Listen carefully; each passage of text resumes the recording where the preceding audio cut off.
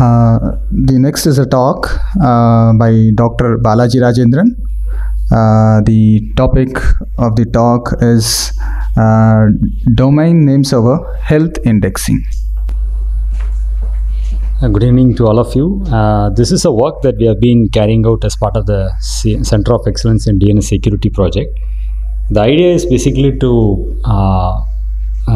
find out the health of the domain name servers. So first let me just go and give a very brief introduction of why this is required. When you request for a website or even a mail server request, what happens is basically it goes to a recursive resolver.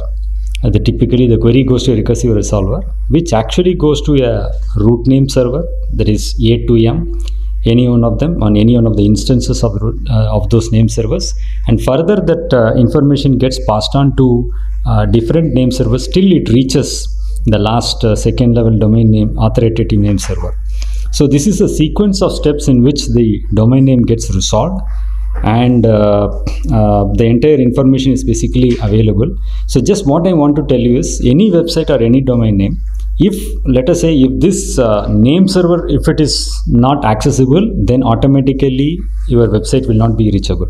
So the health of the name servers, these name servers are very, very important. So that is a very important point, basically how we are trying to measure the health of it.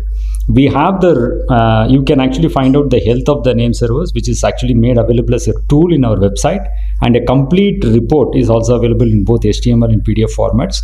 We have categorized the parameters of health into multiple things, that is whether your domain name is being served by multiple name servers which are located in geographically different regions of the world. If then the more robustness and resiliency factors come in.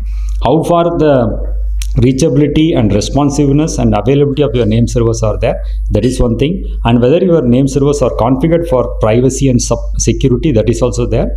And finally, whether your name servers have been hardened for their operating systems and the software which is running them, and the configurations, are they robust, and whether they have been tuned for their performance and security, that is also looked into it.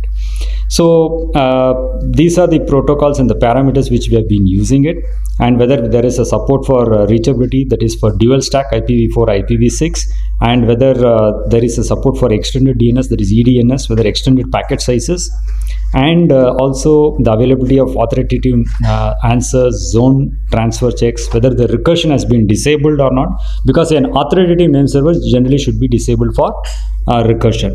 Sorry. And whether it can handle non-existent domains in the DNS server, that also we'll have to do a check.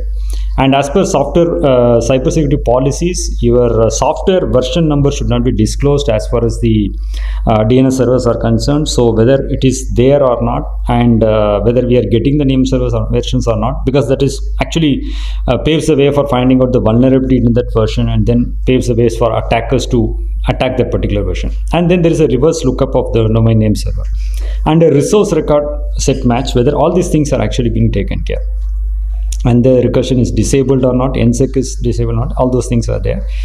So round trip time also is a very important factor. How much time does it takes for the query to respond, they get the response, so that we keep measuring over a period of time.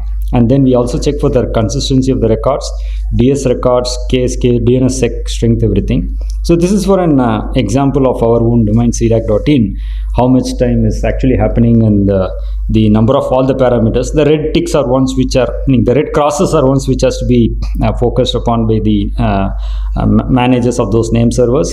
And the round trip time also actually shows whether an increase or decrease. One of the name servers shows the increase in reaching, and the other name servers actually shows the decrease in reaching time. So the green, the lesser the better. So that is actually computed over average. We keep on calculating this average over a period of time. So what we have done is, we have created an index of name servers. These are the name servers which are used by the top websites of our country.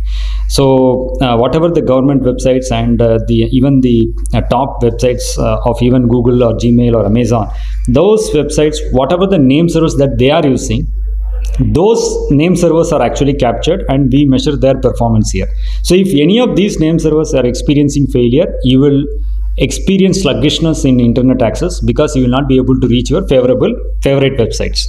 So that is the thing. So this is how we have created this particular index, which consists of the major. Of course, there are, as an index constituent, certain domain names will get in and get out also because of popularity. But generally, most of the things, as you can see, that you have ECDNS, NIC's name servers, the name servers hosted by Big Rock and Amazon, and of course Google.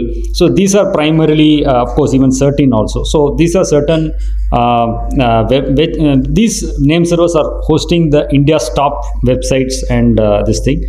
So we keep measuring them for their both their performance as well as for security, and this is how we have been creating this index actually. So this is the data that we have been collecting over a period of time, and then we are also looked at the round trip time also. So we have been measuring the round trip time from multiple locations, and this is actually given in milliseconds.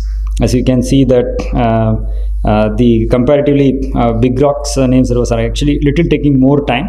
So this gets added up in your resolution of queries and your other internet experiences. So this is the thing, and of course, just I wanted to point out that NIC's web servers are just, these are some of the websites which they are serving. So for example, mygov.in, meity.gov.in, these are india.gov.in. These are being served by the name servers from NS1, 2 and 7.nic.in. So if any of these name servers fail, then you will not be able to reach these websites.